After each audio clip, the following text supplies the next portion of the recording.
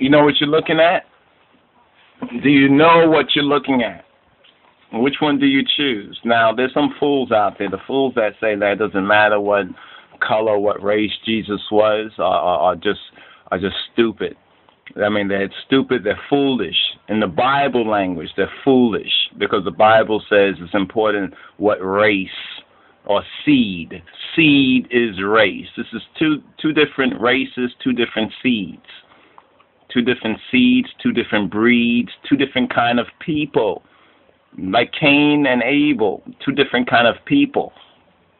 Like Esau and Jacob, two different kind of people. Like white and black, two different races. So which one do you choose? Which one do you choose? Or do you refuse? What did Joshua say? Joshua said something very interesting. Joshua, Old Testament Yeshua, Old Testament Joshua, he put an interesting proposal forward to the people of his particular time. This is after the people had come out of Egypt, or rather they had come out of the wilderness. It's in Joshua chapter 24, verse 15. And you probably may have heard this refrain somewhere before. But it says right here, it says, if it seem evil to you to serve Yahweh, to serve Yod-Heh Wah-Heh, the God and Father of our black Lord and Savior, Jesus Christ, choose you this day whom ye will serve. Unfortunately, the choice has been made for the majority of generationally cursed black folks, niggers, that they choose the image that's on your right-hand side. But that's not the image that's on the right-hand side of God. They choose that blonde hair, blue-eyed, that recessive gene, that false Christ, that antichrist. That's the image of the beast right there. That's the false image. That's the counterfeit Christ. This guy, this Goyim, this Hebrew here, this is a truer image of Christ, according to the Bible, and the particular painting right there is by Vincent Barzoni. By Vincent Barzoni. We need to recognize great work of art and the great artists of past and present times. But back to Joshua. Joshua chapter 24. This was Joshua's last charge to Israel, similar to New Testament Yeshua, New Testament Joshua, falsely called Jesus or Jesus Christ, Jesus Christos. In verse 15, it says, and if it seem evil to you to serve the Lord, let's qualify it, to serve the true Lord, the black Lord, because remember, white supremacy, Massa also calls himself Lord, but Massa is not the Messiah. You see, this is Massa's son, right? This is Massa, and this is the Messiah. This is Antichrist, an image of the Antichrist, and this is an image of the Christ. Just recognize that for a moment. Meditate on that. Pause it for a moment and meditate on it. Allow your children to meditate on this choice. It's a very important choice right here. And if it seems evil to you to serve the Lord, if it seems evil to you to serve the true Lord, what does Joshua say? Choose you this day whom ye will serve, whether the gods which your fathers served that were on the other side of the flood, whether it was the gods, and in this time of Rastafari revelation, this is the image of the gods that our lost sheep people, the deadbeat black folks, have been serving, and many of them still are vainly serving Antichrist, Lucifer, Satan, Diablos. It says, whether the gods which your fathers served that were on the other side of the flood, or the gods of the Amorites. This is the God of the Amorites. Here you go. This is the God of the Amorites. What's so very interesting about Amorites? Sounds a lot like Americans, doesn't it? Sound a lot like Americans. You know, Amora, Bamarinha, means a vulture. But let's go to Genesis for a moment. Let's go to Genesis chapter 15. Chapter 15. And we go to Genesis chapter 15. Something very interesting is said right here. And we're going to read it if you have not already read it. In Genesis chapter 15, let's go to verse, remember this is concerning the Abrahamic covenant, which is confirmed. A spiritual seed promise. In other words, there are spiritual black people, true born again. There is a new black man or a new Israel, Afro-Israel on the rise. A spiritual seed was promised, and we're seeing the first dawning lights of truth and rights in our present time. Here, in this particular chapter, if you recall, if you don't, then go and read it again. Abraham, he asks Adonai Yahweh or Adoni Elohim, he says, whereby shall I know that I shall inherit it? Because the Most High had told Father Abraham that he will inherit the land. You have to remember that at this time, Abraham was landless. He was without a land. See, this should have a lot of resonance to us as black people, especially as black men, that we are without our own land, the black sheep in the North Country known as North America. And he said to him, and the true God said to him, take me an heifer of 3 years old, and a she-goat of 3 years old, and a ram of 3 years old, and a turtle dove, and a young pigeon. And he, speak of Abraham, he took to him all these and divided them in the midst and laid each piece one against another, but the birds divided he not. And when the fowls came down upon the carcasses, Abraham drove them away. Remember, Christ makes a prophecy, the true Christ, in Matthew chapter 24. He said that wherever the carcass is, you understand, there the vultures will be gathered together. You know, the vulture's like an eagle. You know, it's like an eagle. Are you getting these symbolism, these biblical symbolisms and type? Are you seeing the applications? Verse 12 says, and when the sun was going down, a deep sleep fell upon Abram, and lo, an horror of great darkness fell upon him.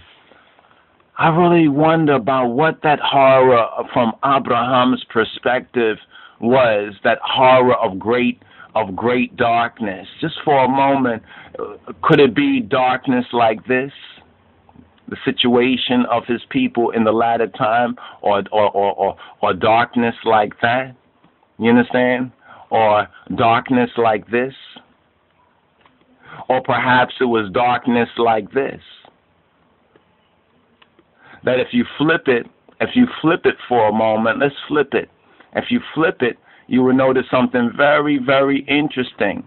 You know something very, very interesting when we flip it and compare it over here. If you flip it and compare it over here, you'll notice that basically this is a black man being crucified. You understand? A black man they're not lifting him up, they're keeping him down. Christ said, if I be lifted up, I would draw all men unto me. Let us return to this horror of great darkness that Father Abraham saw here in Genesis chapter 15. And it says, in the horror of great darkness, great ignorance, you understand, a time of great ignorance, spiritual darkness fell upon him. And he said to Abram, know of a surety, know for show, that thy seed shall be a stranger in a land that is not theirs, and shall serve them, and they shall afflict them 400 years. Now do the math. Some say it was 1600 and something. If you do the math, 1600, 2000. So that time should already have been done. You remember what happened in 2000 in America, the election in 2000? Okay, let's explain this for a moment. When we do the math, they say that Christopher Columbus came in 1492, right? 1492. How many years? It's 400 years. 400 years to what? 400 years to 1892. What happened in 1892? The man-child was born in Ijazagora, Ethiopia, known as Lich Teferi, known as Ras Teferi, known as Negus Teferi, known as Kedamawi Haile Selassie, our kinsman redeemer. Look to Africa where a black man will be crowned king. In him you will find the Redeemer. Let's give you a visual of this so you can understand the significance of it, because perhaps some don't know the truth of His Imperial Majesty, and this is why we need to minister the half of the story while there's still time before it's too late. It's this man we're speaking of. You understand? The Ancient of Days, all right? And see, he even has the right complexion, according to Revelation, the right kind of hair. He has that good black hair, that kinky hair, that good hair, right? Okay, so when we do the math right there, it's like that. Some say 1530, when Ahmed Grany invaded Ethiopia, the African Zion. If we do 400 years from there, we have 1930. And 1930 was the coronation of this man, our kinsman redeemer, Kedamawi Haile Selassie. So just doing the math. Just doing the math right there. It's important for us to do the math. But let's go back to the 1600 date. That's when a lot of blacks and a lot of others say, okay, slavery was roughly sometime around 1600, right? Sometime around 1600. That's when they say. So if we go and look at it, after all, Pennsylvania, the White House is 1600, called 1600 too. There must be something with that. And who built the White House? We know it was black folks. You understand? It was Ethiopian Hebrews or niggers, Negroes and niggers. That's the byword, nigger, Negro, the byword for the Beta Israel. So in verse 13, a prophecy is given to Father Abraham that he is to know of a surety that his seed, his race would be disgraced for a period of 400 years. I think we need to also get a picture of Father Abraham. We need to bring up a picture of Father Abraham, since this is like a word picture. This is like a word picture. We use this as an Abraham before he went to Egypt, and then we have a picture of Abraham after. But Father Abraham, all right, Abraham saw this horror. This unimaginable horror. And let's bring up this picture too of Father Abraham from the Ansarullah, or Imam Isa, Dr. York. And they were right and exact with this level of teaching right here. Let's bring this up. All right, so we have Abraham before and Abraham after. All right, here's Father Abraham. Let's show it side by side for a reference right there. All right, so you have a visual, and the children have a proper visual of our ancestors. And it says in verse 14, and also that nation, so it's a nation that would do this to us, the Anglo-European, Gentile, Goyim nation, and also that nation whom they shall serve. Now, it's very clear. Are they going to dispute the fact that niggas been serving white supremacy for more than 400 years? Are they going to refuse that? He says, the word says, the Bible says, Genesis chapter 15 at verse 14 says, and also that nation whom they shall serve will I judge. Will I. The I there is Elohim, Ha Elohim, the true God, Baruch Hu. He says he will judge that nation. So like Reverend Jeremiah said, no, not God bless America, God damn America. And this is the Bible right here. You know what I'm saying? And we're speaking from the perspective of the prophetic. And afterward, they come out with great substance. See, they know this is so. This is why white supremacy is so vexed, because niggas know how to make those papers, yeah, and try every sort of framing mischief by every sort of law to take away from niggas everything they got. You understand? Everything they got. If a nigga's driving a fancy, fine car, he must be a drug dealer. If he got a white girl in the car, he must be a pimp. You know what I mean? So just to make you understand the link, the bling bling and all these things, the great substance. Verse 15, it says, and thou shalt go to thy fathers in peace. Thou shalt be buried in a good old age. Now, verse 16 is what's important about this prophetic given to Father Abraham. When we get to verse 16, it says, but in the fourth generation, they shall come hither again. They shall come hither again. WTF? They shall come hither again. You mean they're going to go through all that horror, all that darkness, all that misery, and then they're going to come hither? They're going to come to here some point again? What point is that? For the iniquity of the Amorites is not yet full. The iniquity of the Anglo-Americans is not yet full. I mean, just take a look, and we're no Obama fan or supporter, but just check out what's going on. Just check out what's going on with Obama and the economy. They're blaming Obama for everything that happened before he was even born. You understand? They just hating on that nigga, and that nigga, politically speaking, he's done a lot of, his presidency is a much better presidency in many ways, because a lot of the problems were before Obama. Were systemic problem, part of the white supremacy shitstem. You understand? The shitstem of the system. But here's what I want you to focus on concerning Abraham and this prophecy. It says, but in the fourth generation, they shall come hither again, for the iniquity of the Amorites is not yet full. Now we can go into the Amorites and link the Amorites to the British and Great Britain, and to the daughter of the British, which is the American daughter, and link them to the European, because we all know that the ancestral homeland of white folks, white folks need to go back to their ancestral homeland. Europe is in a desperate situation right now. It needs the white people who are scattered around in these other countries to go back to Europe and to build Europe, so the immigrants can go back to their countries and build up their countries too. The white man just being so lazy now. I mean, he did a lot of work, iniquitous work, but he did a lot of work before, and he's getting really, really lazy right now. You understand? And that's why his whole system is collapsing. But he's still got that iniquity, yo.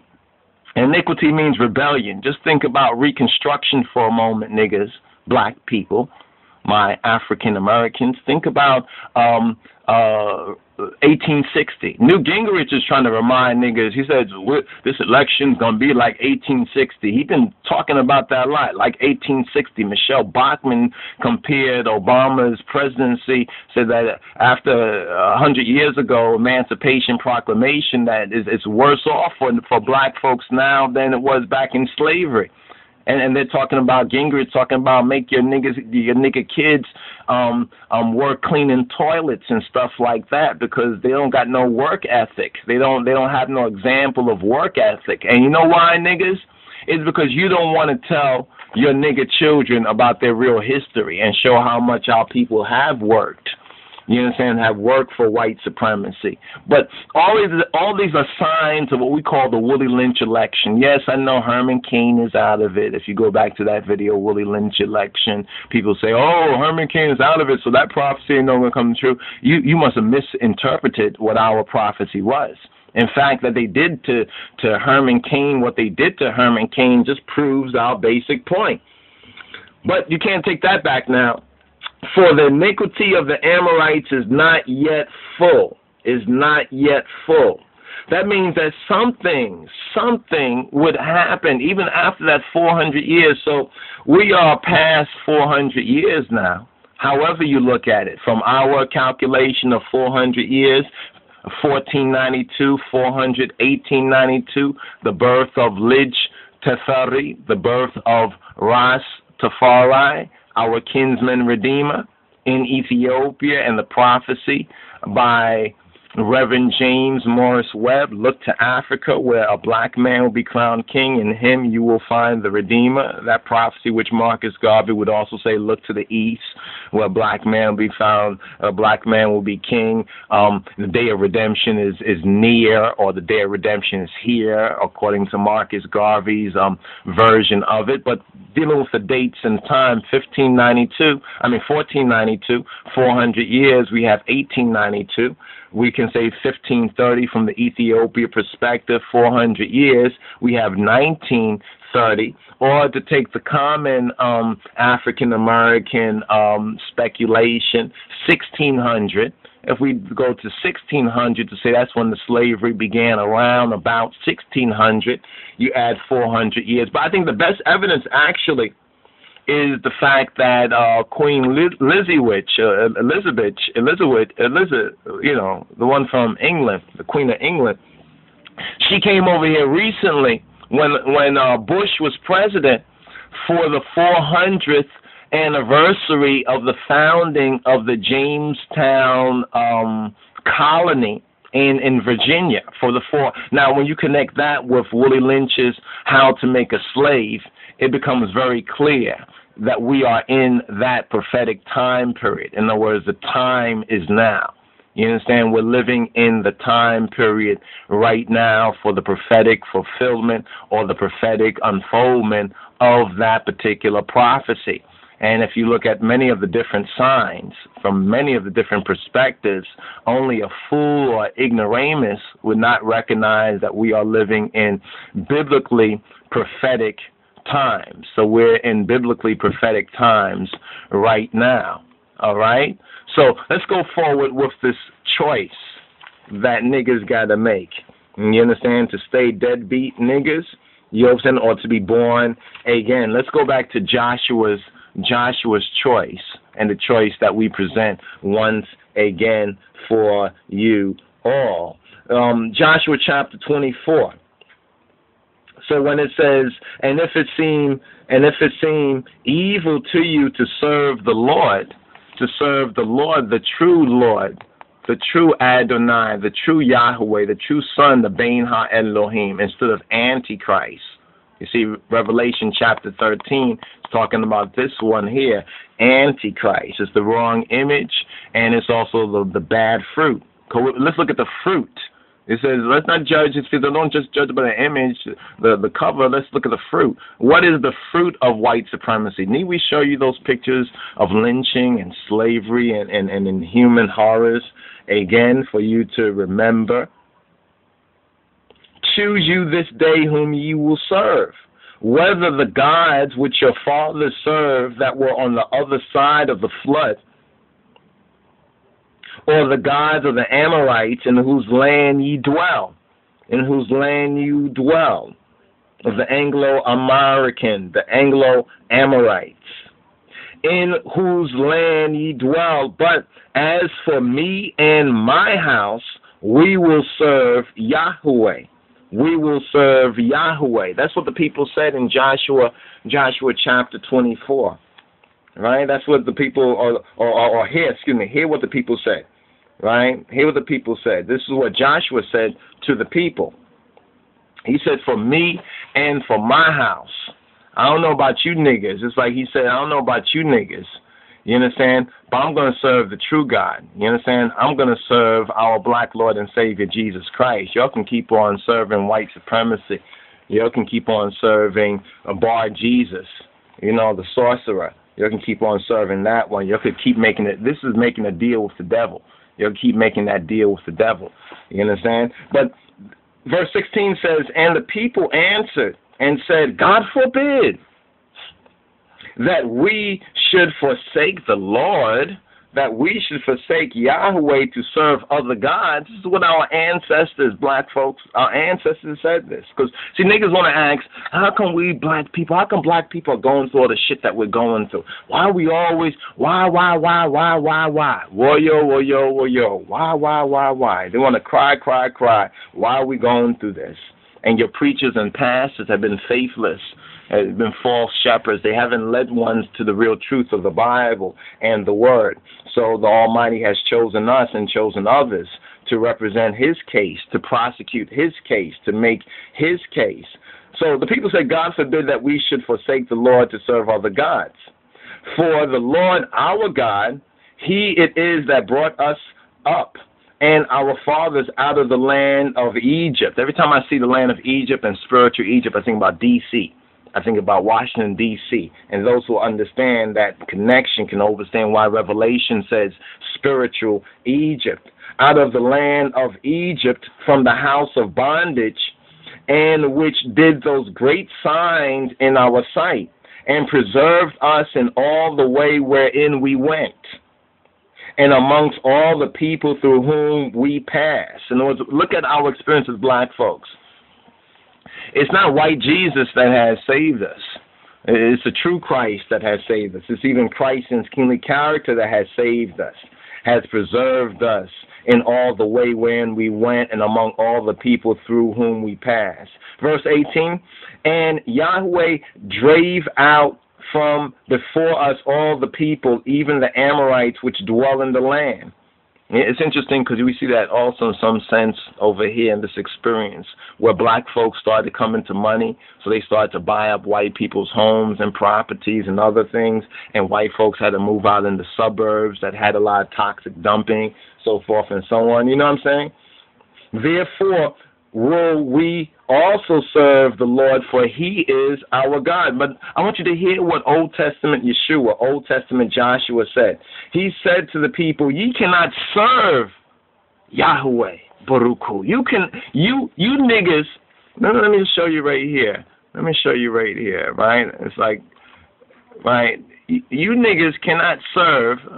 Let's bring this up for a moment. Or we can actually bring up Rabbi Matthews, in case you don't know. Hopefully now you'll begin to know, right?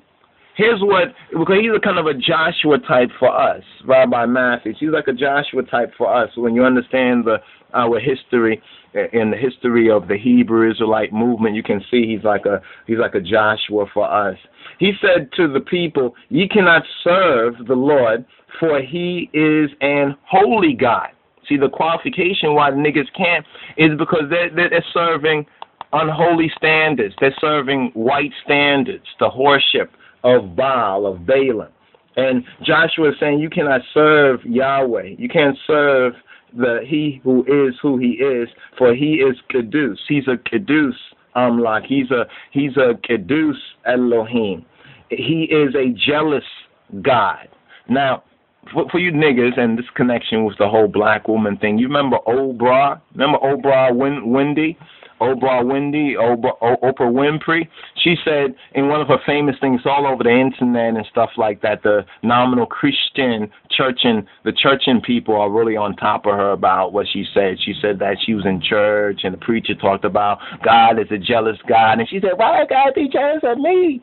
Why would God be jealous of me? And she thought, Oprah thought that God was jealous of her, Oprah. Right? And she said this is one reason why she went away from the old rugged cross, so forth and so on. And that's what she said. She went away. Let's bring that up. Oprah went away from the old rugged cross. She went away from the old rugged cross and everything because she said that in her opinion, Oprah said that she wondered why God was jealous of her. Now, when you read the Bible and he says that he's a jealous God, right, and you hear Oprah talking, she sounds like a fool. She sounds like a real fool. Because she's saying that she's thinking God is just jealous of her. She didn't say, why would God be jealous of us or whatnot like that, because then maybe she would have understood the context. It's like she don't for all that reading stuff she be doing, that reading rainbow that she be doing on her show and so forth and so on, she doesn't have reading comprehension. You know, a lot of folks can read, but they really can't comprehend